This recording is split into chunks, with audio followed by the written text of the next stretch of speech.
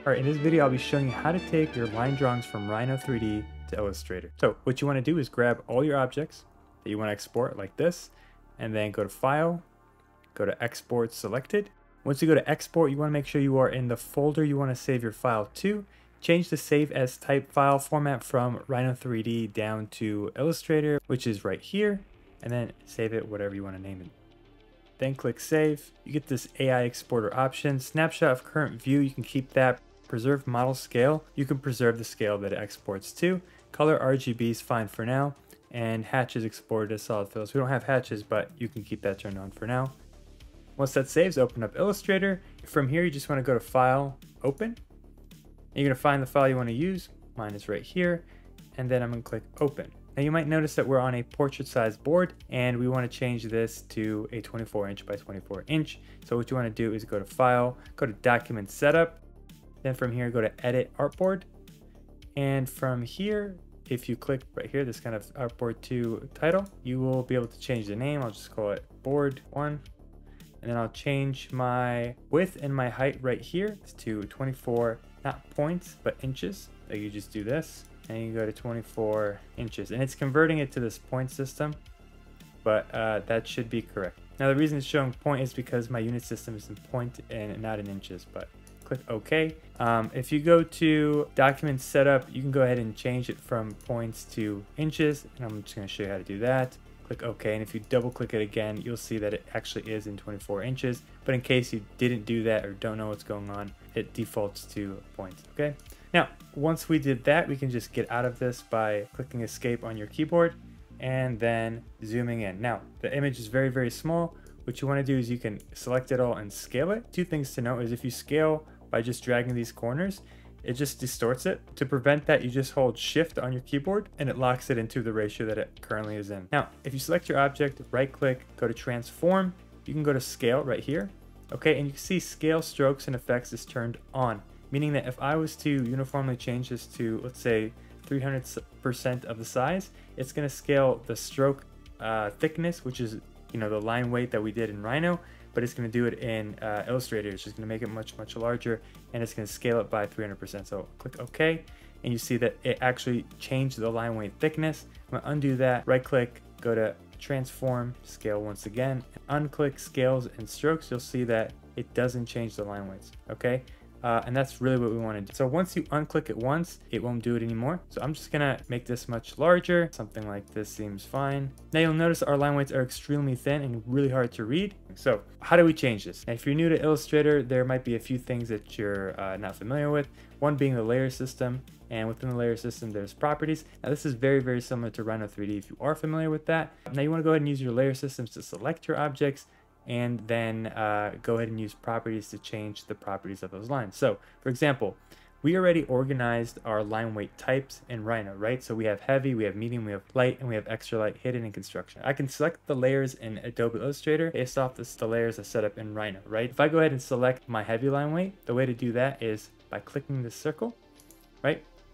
And it selects everything in that line weight. If I was to select this black line here, it shows me that it's in this light line weight layer, and the way you could tell is that there's this little square right here that says this object is in this layer. That's all that it means. You can change this object to a different layer just by dragging this and moving it to the next layer down or up, and you can see that if I select it now, it says it's in this layer, right? And if I was to hide this medium line weight layer, that one disappears as well. So you can turn on and off these layers. I'm gonna go ahead and move that back to light line weight. Okay, the first thing I'm going to do is actually change all of the line weights except for the construction lines to black. I'm going to hold Shift and select the extra, so on and so forth. You just want to keep holding Shift to keep extending your selection. Okay, then go to Properties. Now you'll see in Properties there's this bracket called Appearance. You have a fill and you have a stroke. What that means is the fill is basically like a hatch, if you're familiar with that in Rhino, and then the stroke is the line weight color. So you see there's a bunch of question marks, meaning that there's multiple line weight colors selected for all these objects. So I'm going to go ahead and select this, and I'm going to click this little, I'm going to click this kind of color palette over here, actually this one right here, and I'm going to select black, okay? And that sets everything to black, and if I unclick, you'll notice that everything transformed to black except for the construction lines. Okay, this is looking much better, but it's still a little bit too light. We're going to start with the construction lines. We can go ahead and select construction lines, and I'm going to change this to a darker gray. So under appearance, I'm going to click the stroke color, which is right here, and I'm slightly going to increase this K value so it's slightly darker. That seems good. Look at it. Yeah, that's better, but I want to go back to layers because I unselected, reselect everything. And now the next thing you want to do is change the line weight, right? To do that, you need to click stroke, the actual word. You can see it's got a dashed line underneath it. So click stroke. You can see that the weight is very, very small. And so you want to go ahead and change that to something like, I don't know, 0.5 or something. And then now it's very visible. And so you want to do that for all the layers. So let's go ahead and do that. I changed the hidden line weight to 0.075 and it's getting kind of cluttered. So I'll just have to come back and make sure that it's not reading super dark as I do this. Okay, so go back to layers. I'm going to check the heavy line weight, make sure it's not super thick. Go to strokes again. 1.5 seems actually pretty good. It might be too thick, but we'll see what happens at the end. Select the medium. Change this to, we'll go ahead to 1. That seems fine. Layers, light, we'll change that to, let's say 0.75. That seems doable. And then extra light, we'll change this to about 0.25. Okay, so that seems fine. Now the hidden seems pretty thick, so I'll go ahead and select hidden and change this to 0.25 actually for now. That seems better. It's still reading quite light, but you know, it just really depends on your preference. This is not too bad. It's not super cluttered, but some of the edges are reading kind of weird. I would probably make some adjustments to it, but for now, this is probably a good place to stop in terms of line weights. Obviously, you need to test and make sure everything reads as well as it needs to be. The next thing I want to add is text. So just go to this type tool right here. And there's two ways of doing this. One, you can drag a box and then write a paragraph.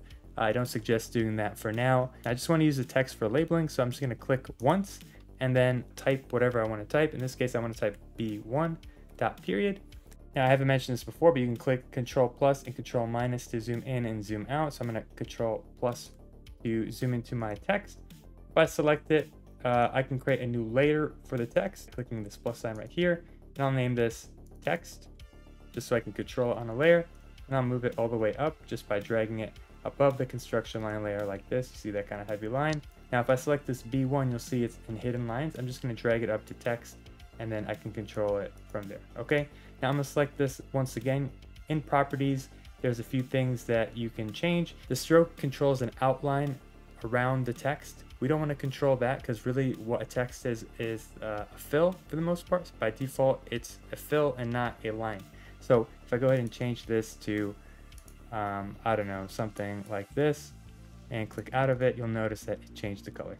But I'm going to undo that. I think black is fine. Now I do want to show you how to change the font. You can just come down here and select whatever font you want. I'm just going to type Times New Roman. Why not? And then I'm going to change that from regular to italics, maybe move it up to 0.24. And really what I want to do is just indicate the boxes so we can read the project a little bit better. B1 will be this corner right here. That'll be the 4x4 inch square. I'm going to copy this in clockwise fashion. I'm just going to name these boxes in different numbers. This will be B2, B3, B4, and B5. So let me just do that.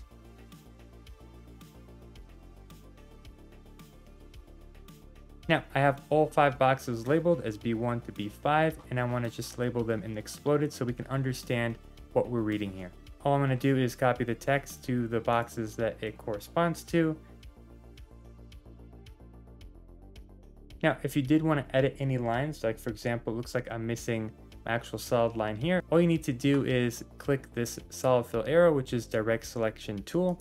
And once you click that and then click on a line, you'll notice that there's a path and you can go ahead and edit that. So I'm going to go ahead and select this line right here. You can see it's poly points. Let me zoom in, maybe it's clear.